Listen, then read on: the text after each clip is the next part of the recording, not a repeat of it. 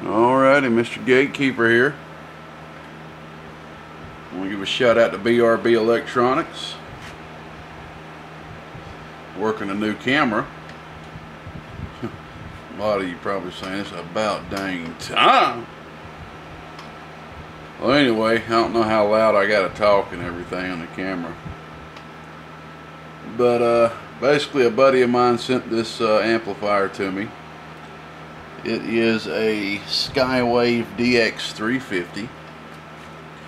He was having some issues with some reflect, and also the amplifier wasn't keying on all of his radios. There were some radios it would key on, and I think there was a radio, I believe, in one of his vehicles it wouldn't key, etc., etc. But before I get started with this video, I want to talk for a second.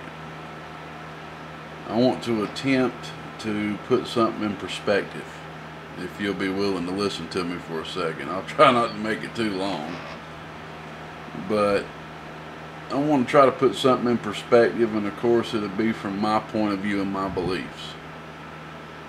To me, it doesn't matter what type of amp builder that you are out here these days. If you're one who builds pure type accepted amplifiers, or if you build broadbanded amplifiers, low noise amplifiers, or who builds non-RF related amplifiers. I have to say he or she, because there's a lot of female amp builders out there, believe it or not. He or she really has an image of their self, and we may call it ego. Okay, you can call it ego. You have an image of yourself. And of course this image really comes from the amount of knowledge we've gained and experienced since doing what we do. I myself, being an amp builder, probably going on about, I think, 7 years now, I believe. I've learned how to pretty much put other amp builders' personalities, egos, or who they seem to be as a person completely to the side when I'm looking at their work or watching their videos. I guess for me, having a love for this hobby so deeply, that's grown as deep as it is, just me just being a hobbyist in heart, I absolutely enjoy seeing all these different pictures and videos of the way other amp builders put things together. I just love to see the way they do it from their point of view, you know, from their corner. To me, it's almost like we're all artists painting our own picture, you know, and I enjoy all the art. Now, you know, I'll admit there's some art I see that I may not absolutely, completely, 100% love, but it's cool to see the different perspectives people have and how they put these things together. And as many of you already know that know me, I don't play a lot in social media, and a lot of it's probably got to do with I've been so backed up for so long. I'm just now at the tail end of really getting a hold on things when it comes to backed up work. And I never take a part in bashing other builders. And if I see something with a build that I don't agree with, I'll always try to point it out in like the nicest way that I possibly can in the video.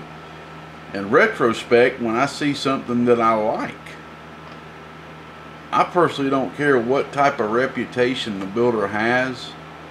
I don't even let anything about that personal builder affect my physical judgment with my eyeballs when I'm looking at work that's sitting in front of me, or I'm looking in the picture or another video.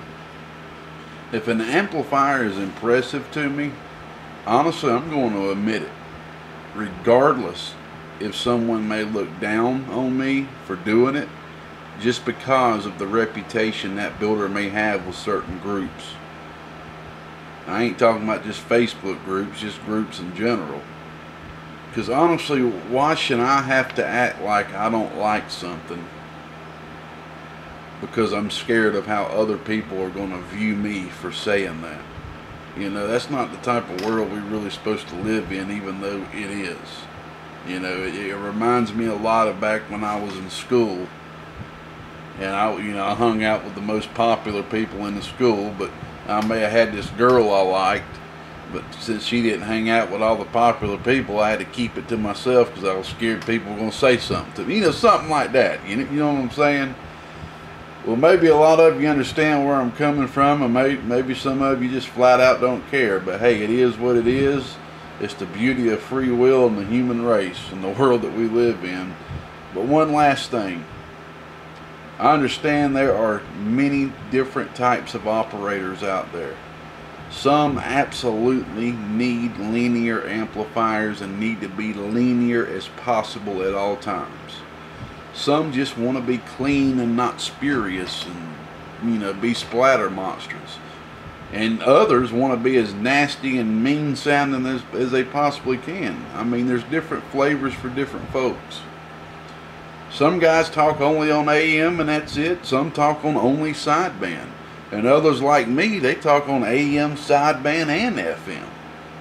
In my eyes, I try to cater to the operator's way of operation when I'm doing certain stuff like custom builds and stuff like that. But the reality of it all in this day of time, it really comes down to money. Not everybody can afford that perfect amplifier, that perfect, completely biased with hardcore, real deep circuitry, very expensive, type accepted, with all the bells and whistles. And then there again, there's people that can. The way I look at it, I don't see it as right or wrong like some people do. To me, I just see it as preference.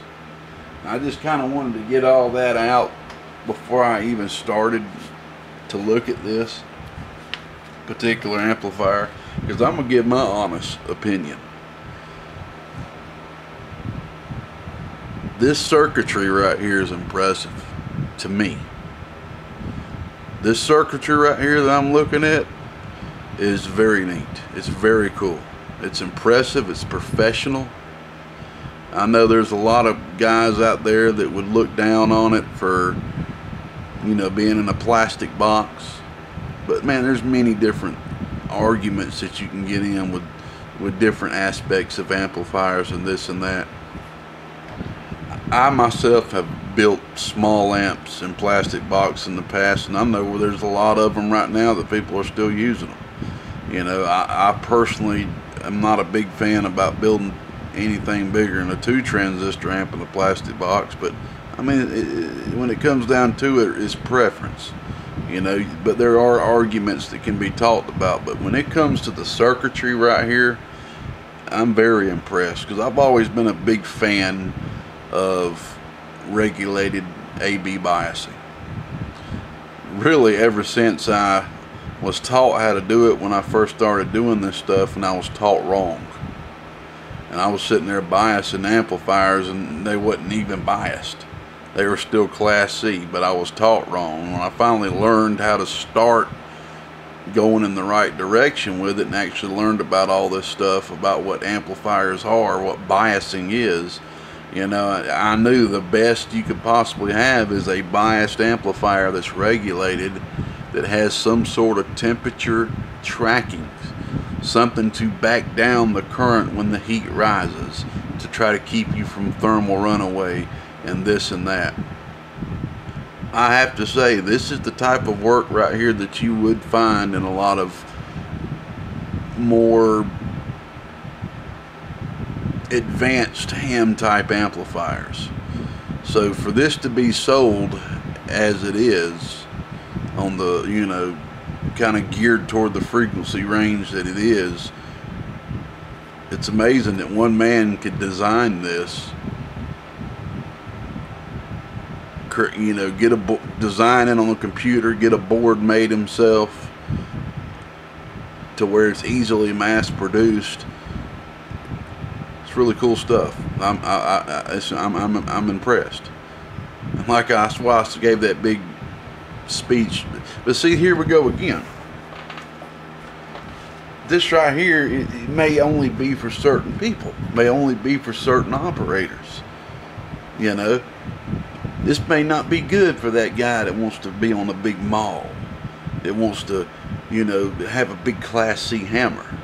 But that guy that wants to be linear, that wants to enjoy some good linear SSB use, and just wants to be linear and sound good as he possibly can on all on all modes of operation, this is a great amplifier for that. And just seeing the way it works output wise and everything, it pretty much does what any Toshiba 2 transistor amp will do. I'm getting pretty much right there about 300 to 350 watts PEP, and right there a little bit over 100 bird, just hitting it with my bench radio, and that's about what any 2-pit will do. A Telstar 350, that's what it'll do. So it's doing the output it can. It's really neat. It's got fuse protection, but you can actually take this fuse completely out, and it still has reverse polarity protection right here. So hey, a lot of you may hate me for saying it, but like I said, you've got to remember though, the word preference is a powerful word when it comes to equipment like this. This may be for some people, but for other people it may not be, you know, interesting to them. But to me, it is a very interesting amplifier, the way it's just the way the actual circuitry is built. It's very impressive. Really cool stuff. So basically, there again, it's kind of so, I just knocked the camera, didn't I? It's kind of so unique, the keying circuit. This keying circuit, which I have had to draw a schematic of, I don't know if all that would get in the camera. I'm about to get used to using this camera right here, which I had to draw a schematic of, is definitely nothing like anything I've personally ever seen. I now understand what's going on with it. It's basically designed so that you can hook this amplifier up to certain radios that basically you can send a voltage out of the radios to key an amplifier. So it's designed to take DC voltage or RF voltage pretty much. But for some reason, I could only find like one radio here that would actually key this amplifier, and all of my other, like my bench radio, my hot radio, all the radios I use every day would not key it. So he asked me to go ahead and do a modification to make sure this thing can be keyed by any amplifier. And like I said, the circuitry in this thing is so unique when it comes to the keying circuit. I had to just get in here and do my own thing. You know, I really did have to, because the way a lot of this ain't really put together like a Telstar where you have a lot of solder pads to where you can easily get to something without having to take the board out. A lot of these components you see in here, you have to remove the board to get to them easier, so you won't be trying to damage the board, you know, trying to get certain components out. And but I got it working, and that's, you know, to me that's all that matters. This thing is keying now perfectly. SSB delay is now, I had to rewire the SSB delay, because basically this relay right here is running on 5 volts. Okay, it's doing it backwards from the way that most of us do our keying circuits. We normally give a relay a ground with our keying circuit. This is doing it backwards. This is giving the relay a positive with this keying, and this keying circuit consists of 2 MOSFETs. Okay, and pretty much the way I can understand it from drawing the diagram and studying it, one MOSFET is giving ground to the other MOSFET for it to actuate to give the relay 5 volts. The SSB delay is putting a delay for the second MOSFET, delaying it.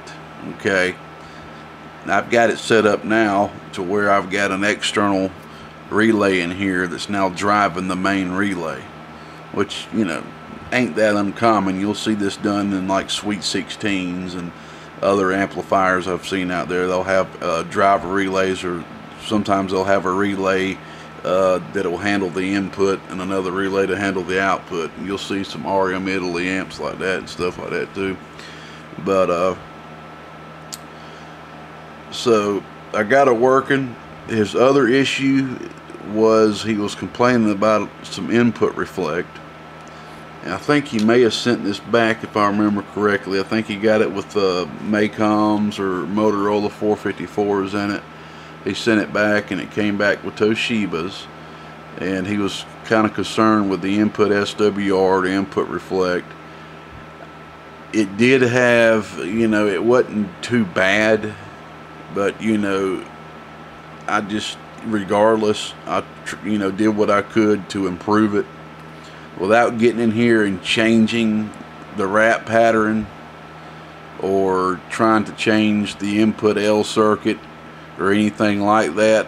I just simply put a trimmer in there as best as I could, and I added just about 10 more picofarads, so it brought it down to pretty much about 1/4 watt of input reflect, which is very acceptable for a 2 transistor amplifier. Sometimes it's hard to even get them that low in some situations, so it's very acceptable now, very acceptable, no problem at all. So thank you for hanging in there with me, bud. I've checked the bias voltage. It's where it's supposed to be. I checked the current too, just for the fun of it. I broke this. Pretty neat the way he has this back here, where you basically can, there's a jumper, you can suck the solder up off the jumper, and it takes away the DC current to the transformer, to the transistors, and that's a way that you can test your bias current too. So I done that just for the heck of it. I was just kind of wanting to see what the amp was doing regardless, and instead of using a relay to give the transistors bias, is pretty much using inductors and blocking capacitors to give the transistors bias, like you may see another amplifier that I've seen that does it this way. I've done it this way myself a few times. A lot of times I'll just use a mechanical relay, but the very first time I ever seen this done this way was with a B-biased X-Force amplifier, a TNT. That's the first time I ever seen using inductors to block AC and using capacitors to block DC, and basically using the main relay to send your DC on your AC voltage line to get the DC to your transistors. So that's the way it's done on here too, with pretty much a VK200 inductor here, which is probably giving it a little bit over 25 plus microhenries to keep the excuse me, I meant to say it's using 2 of them, one on this side of the relay leg and then one on this side, and there's all proper filter, and there's filter capacitors all over the box. It's a really cool circuit, really cool circuit. And I know it costs more to do this, to do all this right here. It costs more. You know, if it was more cost effective, I'm sure you would see Telstar doing circuits like this right here, regulated bias with temperature tracking. It costs more. This, you know, it costs more for these types of bells and whistles, so it is what it is. So hopefully you can see that good in the camera. I am going to now, and by the way, the transmit LED, I didn't have to do any kind of modifications to that to get that working. Alright, let's see how we can do this now.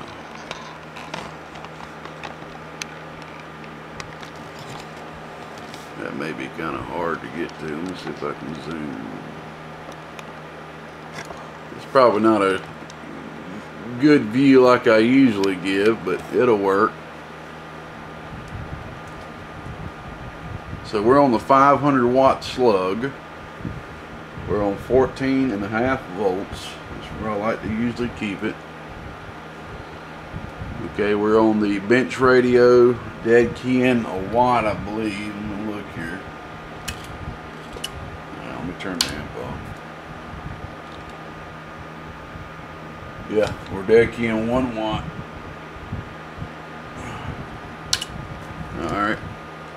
So 1 watt, 500 watt slug, we're reading the middle position. So we're getting close to a little bit under 50 watt dead key. Oh, a little bit over 100 bird. Oh yeah. Oh yeah. Good forward swing on the RMS meter. Here's the PEP. Oh, right there at 350 watts. I mean, that's what a Telstar will do too, man. That's what you're looking for right there. Just hitting it with the bench radio. This radio is only driving this amp with about 18 watts PEP, right around 18 watts PEP, 4 watts RMS. I hadn't actually looked on the website for this to see what the typical drive that he requires for this, but I know it's more than what I'm giving it. You know, I'm pretty sure it's more than what I'm giving it, because you can still drive this amplifier with a little bit more. But if it was mine, I would probably just drive it like this right here. You know, just run it like this right here. I mean, of course you can get it up 500 watts, probably get it up no problem. If I hook the hot radio up to it right now, I'm sure to do about 200 bird. And I will hook the hot radio up to it just to do a quick key. I just want to see what the RMS is going to come up to. A little bit past 350 watts. Now the only thing I don't really completely understand is why there isn't feedback circuits on this amplifier, but I am not going to add them. I normally do add them on amplifiers I find that don't have feedback circuits on them. I'm just going to leave it the way it is. I may actually shoot the the maker of this amp just to ask to see what his what his point of view on feedback circuits, if he'll share that with me. I'm just kind of curious of why he did not add them on here. You normally will see some sort of feedback, some sort of neutralization with transistor amplifiers. So but you know, a lot of that does have to do too if it's also going to be using a wide frequency range, so maybe that has something to do with it. I don't know. I like to add them on there regardless. You never know what the person is going to use the amp for. You never know where they're going to take it, up the frequency range, you know, band, down. You just never know. Alright, now I need to show the input reflect. Where are you? I'll get the hang of this. That should be good enough. Alright, here's the input reflect. That is a 5 watt slug in reverse. That right there is 1. And that's a half. It was a little bit under a half before I added some capacitance to it. Oh dear. Oh dear. So it's pretty much dropped a 1/4 of a watt. Alrighty, so let's go back right here. Where are you? I need to get all that nasty stuff back there against that wall moved. That's where my ceiling actually fell about a year ago. I was out here working and the dang ceiling just fell on me. Can you believe that? We had a real rainy summer or winter, I can't remember what it was, but the moisture got up there to it. They just didn't build this house the way they really should, as good quality as they should have done back in the days. But yeah, the ceiling bowed in on me and fell. Hit me right in my dang head. Alright, we're gonna hook up the hot radio.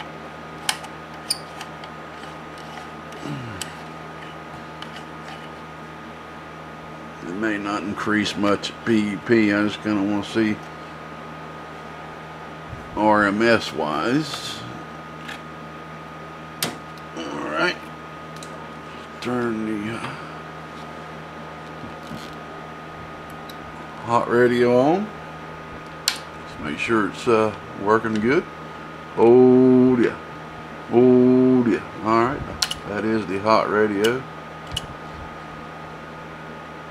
Oh yeah, look at that, straight there at a perfect 200 bird. Oh yeah, oh yeah, right there at a perfect 200 bird. PEP. Oh yeah, it done more. See, whenever you do see an increase of PEP, when I go from my hot radio, my bench radio to my hot radio, that's because there's still a good bit of, there's still more headroom in the amp, meaning the amplifier can produce more dB gain, pretty much. There's still more, because a lot of times you'll see me sit here and go from both radios and the peak stays the same, but the RMS comes up. Okay, I know it's very confusing. You know, there's a big scientific reason for all that, which I can't exactly give you right now, especially I need to get in the goddamn bed. But when you do see an increase, that means the amplifier has more headroom in it. More, you know, meaning it can be driven a little harder. It's still got more amplification to give you, and you'll see a PEP increase just like you saw now. Oh, that's right there, pretty much 450 watts, or maybe 425. So there she is, man. Thanks for hanging in there with me, bud. Sorry it took so long. We got your Skywave ready to go. And guess what? It's a quinky dink. I got a Skywave 500 over here to look at. Next, well, not next, but soon. Appreciate y'all hanging in there with me during this recording. Let me see if I can't get it off this camera to the computer. The old gatekeeper said that. Thanks for hanging in there with me, y'all. 27 minutes. Bye.